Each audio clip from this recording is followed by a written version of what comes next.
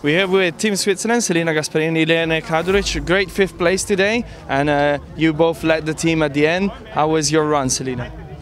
Yeah, it was good. I had little difficulties in prone standing, missed the first 2, so I had to use 3 extra shots, but the rest was good, and I tried to make a distance in the last lap for give an advantage to Irene, and yeah, she had a really good race. So we are happy with the 5th place, and this season it was a big step for us in the relays, because we have had another 5th place, a 6th place in Pyeongchang. So this is quite new for us, and it's so cool to be able to fight with the best nations in the relay. Now, I will ask Irene later about her standing shooting, but did you watch how fast she was there?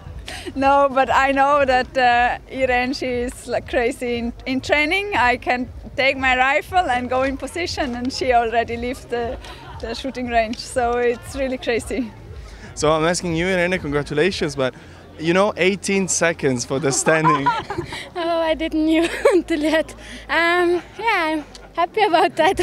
Then, yeah, it's not true in training. She's fast too. Sometimes she's faster than me. So I tried to focus on myself, because I knew who came behind and knew that Olsby was only leaving the shooting range. So I tried to focus, and I'm happy that it works. Yeah. But I have a funny story, because yesterday in the team meeting, our coach Armin said that everybody should just do a good race, and we don't have to, or it especially meant Irene, she don't have to shoot 0 in 17 seconds. So he want to calm her down, but 18 is for sure okay. Yeah, but I listened to the coach, you can see that.